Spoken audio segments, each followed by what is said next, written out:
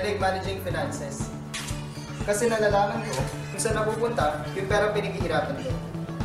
As a businessman, malaking tulong ang pagmamanage ng finances para malaman kung ang business ay kumikita ba o hindi. As a student, nang umaasa sa magulang, kailangan pong magkaroon ng budget control upang makasurvive sa dami ng gastos sa pag-aaral. Managing finances is very important. You can minimize your costs. Isla Bonita is a newly opened burger house business. They opened 2 branches in SM City and SM Megamall. They gained profit of 2 million pesos, 8% of their total sales. From 2 million profit, SM City had 1.4 share of profit. So for now, I want to settle those things about the shares of Isla Bonita at SM Megamall and SM City. Mrs. Noble, can you state those money transactions? Actually, the SM Megamall branch has a 2 million profit and 8% of it Is the total sales. So, ang SM Megamall ay mayroong 160,000 sales and their total profit is considered 600,000. And the SM City branch has 1.4 million share in their profit. So the problem is how we can manage our finances para mapataas yung sales ng company natin.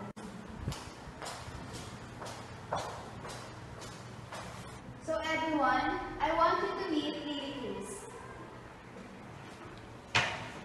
Ikaw, si Lily Cruz? Yes, I am Lily Cruz. May problema ba? Actually, I invited Miss Lily Cruz to help us on how to manage our finances. As our president said, kung ba't ako nandito? So here are my ideas of how to manage finances.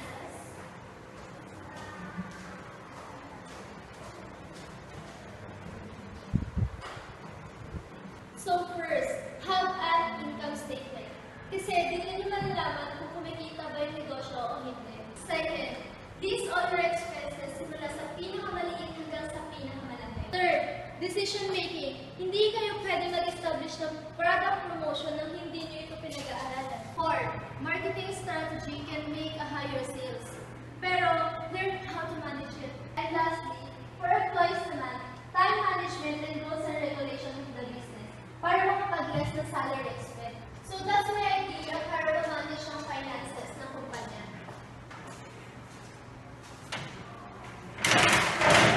So that's it. Tama natin sinabi ni Ms. Cruz. So kailangan na gumawa tayo ng financial records of every transaction. And para mapataas yung sales natin, I want you to make a proposal. Okay? Opening a business is important, as it is important also to stay in your main goal to earn profit.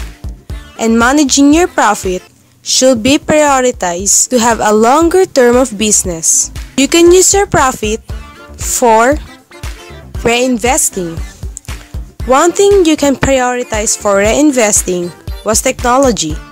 This thing was obsolete, and enhancing your equipment and machineries may help your business to be more productive and may help you to grow your profit more, as the competition is very tight, especially to this kind of business, and there are so many burger business existing in the market, and it is important to strategize for your business. Expand. Having enough profit is good already to establish another branch to expand your business. It also helps to make more profit and create your own name in the burger industry. Increase your employees' earnings. Treat your employees fairly, as they deserve increased salary for their hard work in making your business successful. Also, you can use your profit for the better community. Having a business is not also for your business only. It is also an opportunity to help other people and your community by your profit. It is also good to help and share your blessings.